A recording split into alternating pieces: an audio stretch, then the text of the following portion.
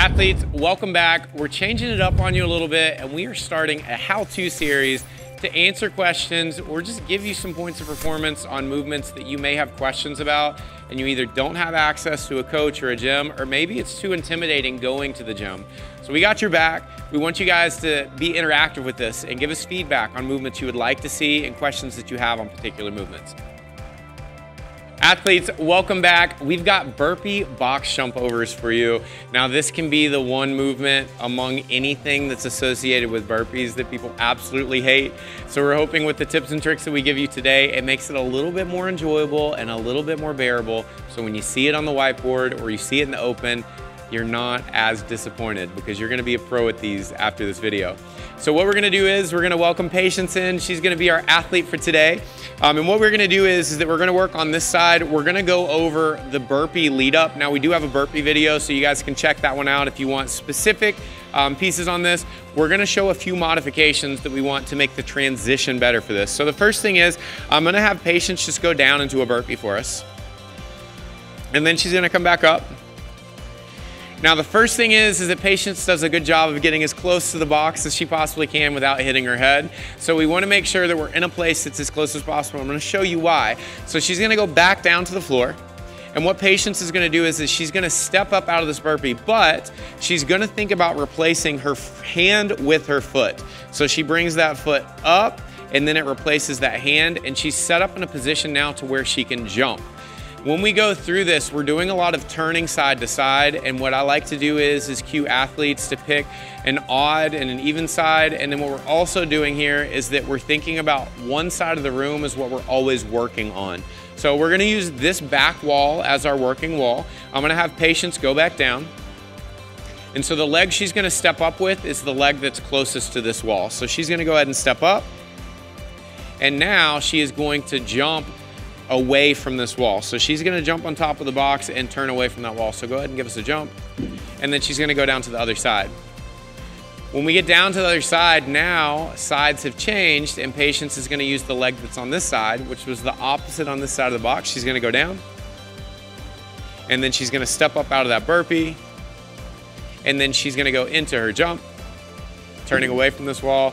And now we have Patience turning opposite directions each time. So not only is she not gonna get dizzy on top of the box, but we're keeping ourselves balanced. Now, when we go into our jump, you'll see people that jump very properly, and what they jump is like they're doing a box jump where they land with both feet. I'm gonna cue Patience to jump and almost think about doing a lateral jump so that when she lands on top of the box, we have a foot that lands here and a foot that lands on this outside edge or close to. Because when we come down from this box, rather than adding another jump, we're gonna think about sliding this foot off and setting ourselves up for the next burpee. So she's gonna go down into her burpee. She's gonna step up out of this, and then she's gonna jump on top of that box and give us that lateral hop as she hops, sliding that outside foot off, and then going into our next rep here. She's gonna go ahead and give us 2 more reps so that you guys can see at speed what this looks like. She jumps, sliding that outside foot out.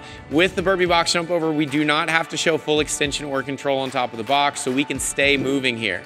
The last thing that I'm gonna tell you, and this is what's so beneficial about this step up position, it can put us in a position that we're already prepared to jump.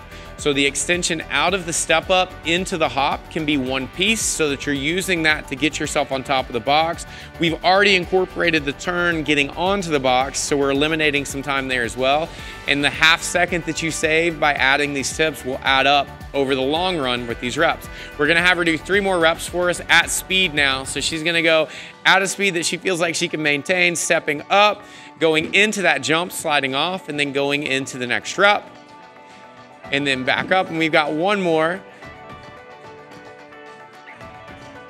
And that is our final rep. Now, when you guys are practicing this at the gym, don't just save this for when they show up in a workout. I highly encourage our athletes, like when we did our double under lecture, we talked about taking 5 minutes at the beginning of every class in order to practice that. For this, turn this into an EMOM style. So what I wanna see you guys doing is give yourself a 10-minute period, 1 to 2 times a week. You're gonna give yourself a certain number of reps that you're gonna try to maintain some intensity through there. So we think about saying, hey, I'm gonna do 4 burpee box jump overs on the minute every minute for 10 minutes. By the end of that, you're gonna accumulate 40 total reps. with this, if you say you're gonna do 4 and then halfway through we can only do 3, that's our new number for the remainder of that 10-minute period. And the next time that we practice, we're gonna try to get 4s all the way across. Apply this so that you can have controlled intensity and you can also practice your skill work.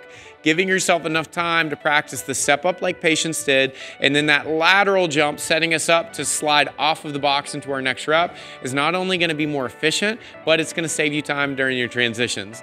We hope you guys loved this video. It's pretty straightforward with burpees and box jumps, but there is an art to it. If you guys have any other movements that you want to see, drop some comments below because we love doing this for you guys. We want to see you rock it out in your competitions and your classes. Thank you so much. Remember, be good, be kind, and join us again for another great tutorial on how to be a better athlete.